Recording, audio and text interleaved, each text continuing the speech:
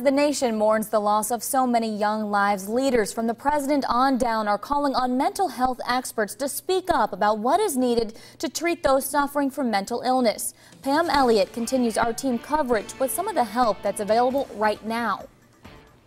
Members of the National Alliance on Mental Illness, known as NAMI, are quick to point out that we are still learning about the health of the gunman.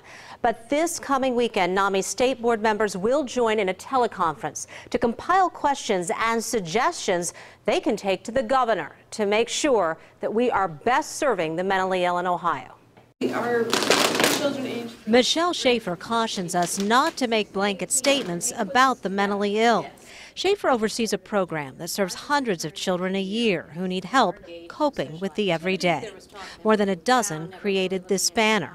We try to teach them when they're angry or when they have issues with other people how to deal with that appropriately and without using violence.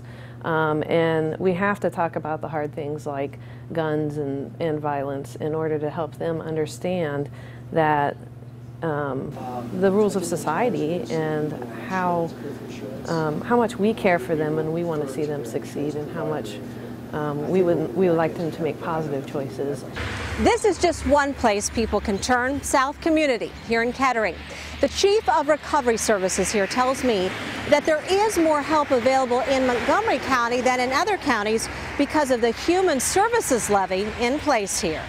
I think Ohio is doing better than a number of states, but I would like to see consistency of services available throughout the counties.